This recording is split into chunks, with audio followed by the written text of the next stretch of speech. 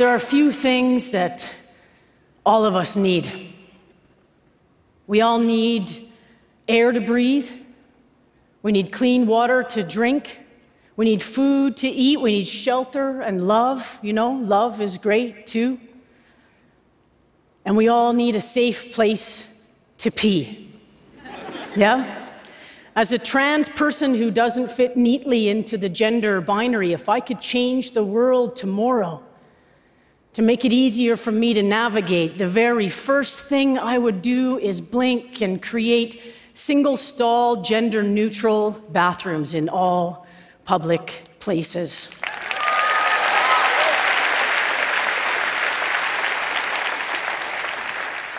Trans people and trans issues, they've been getting a lot of mainstream media attention lately, and this is a great and necessary thing, but most of that attention has been focused on a very few individuals, most of whom are kind of rich and pretty famous and probably don't have to worry that much anymore about where they're going to pee in between classes at their community college or where they're going to get changed into their gym strip at their public high school.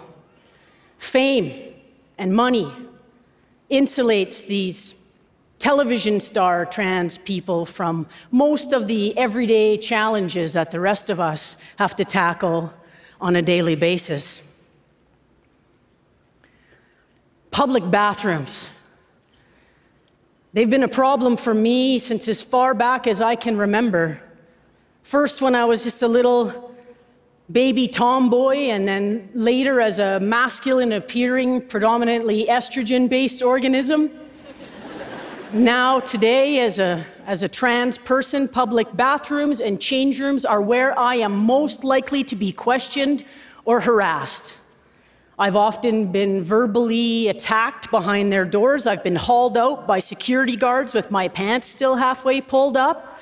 I've been stared at, screamed at, whispered about, and one time, I got smacked in the face by a little old lady's purse that, from the looks of the shiner I took home that day, I am pretty certain contained at least $70 of rolled up small change and a large hard candy collection. And I know what some of you are thinking, and you're mostly right.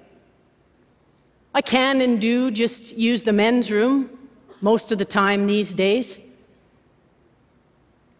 But that doesn't solve my change room dilemmas, does it? And I shouldn't have to use the men's room because I'm not a man. I'm a trans person. And now we got these fear-mongering politicians that keep trying to pass these bathroom bills. Have you heard about these? They try to legislate to try and force people like myself to use the bathroom that they deem most appropriate according to the gender I was assigned at birth. And if these politicians ever get their way in Arizona or California or Florida or just last week in Houston, Texas or Ottawa, well then using the men's room will not be a legal option for me either. And every time one of these politicians brings one of these bills to the table, I can't help but wonder, just who will and exactly how would we go about enforcing laws like these, right? Panty checks? Really? Genital inspections outside of bath change rooms at public pools? There's no legal or ethical or plausible way to enforce laws like these anyway. They exist only to foster fear and promote transphobia. They don't make anyone safer, but they do for sure make the world more dangerous for some of us. And meanwhile, our trans children suffer. They drop out of school or they opt out of life altogether. Trans people, especially trans and gender non-conforming youth, face additional challenges when accessing pools and gyms, but also universities, hospitals, libraries. Don't even get me started on how they treat us in airports. If we don't move now to make sure that these places are truly open and accessible to everyone, then we just need to get honest and quit calling them public places. we need to just admit that they are really only open for people who fit neatly into one of two gender boxes, which I do not. I never have. And this starts very early. I know a little girl, she's the daughter of a friend of mine. She's a self-identified tomboy. I'm talking about cowboy boots and Caterpillar yellow toy trucks and bug jars, the whole 9 yards. One time I asked her what her favorite color was, she told me camouflage. Yeah? So that awesome little kid, she came home from school last October from her half day of preschool with soggy pants on because the other kids at school were harassing her when she tried to use the girls' bathroom. And the teacher had already instructed her to stay out of the boys' bathroom. And she had drank 2 glasses of that red juice at the Halloween party. And I mean, who can resist that red juice, right? It's so good. And she couldn't hold her pee any longer. Her and her classmates were 4 years old. They already felt empowered enough to police her use of the so-called public bathrooms. She was 4 years old. She had already been taught the brutal lesson that there was no bathroom door at preschool with a sign on it that welcomed people like her. She'd already learned that bathrooms were going to be a problem. And that problem started with her and was hers alone.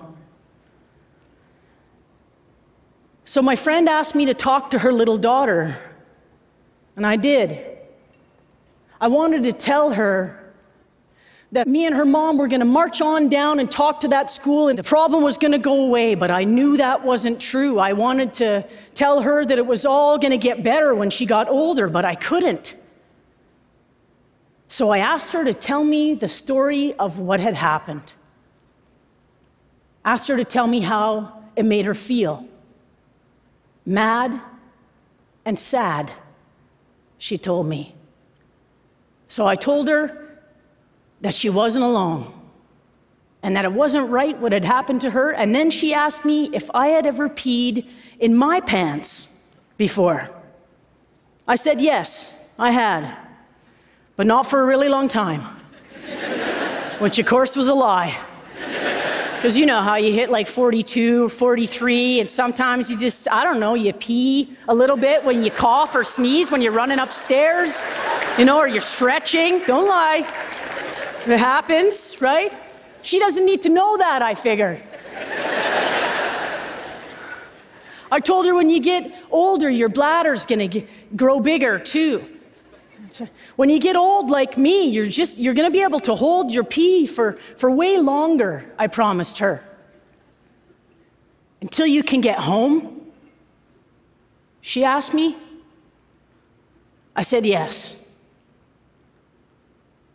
Until you can get home. She seemed to take some comfort in that. So, let's just build some single-stall, gender-neutral bathrooms with a little bench for getting changed into your gym clothes.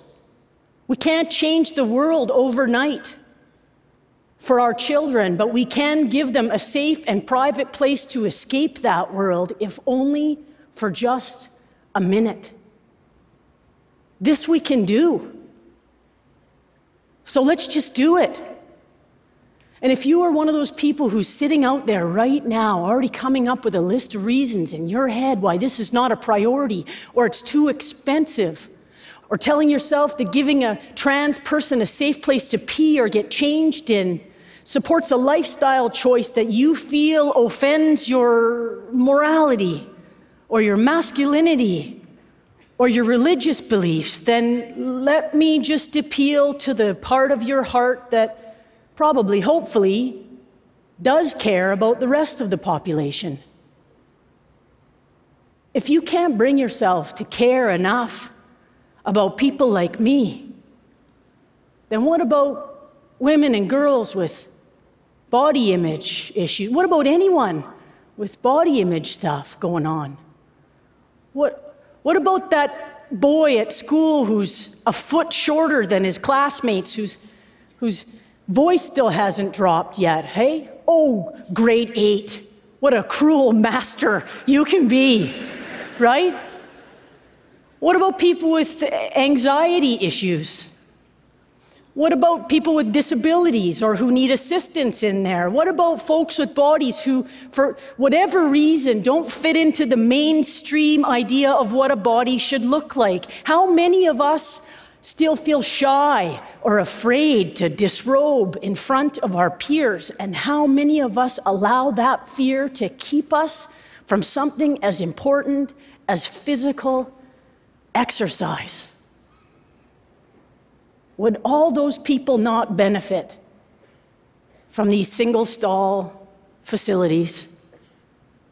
We can't change transphobic minds overnight, but we can give everybody a place to get changed in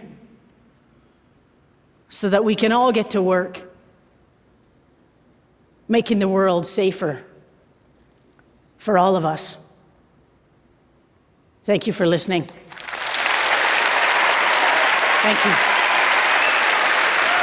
Thank you.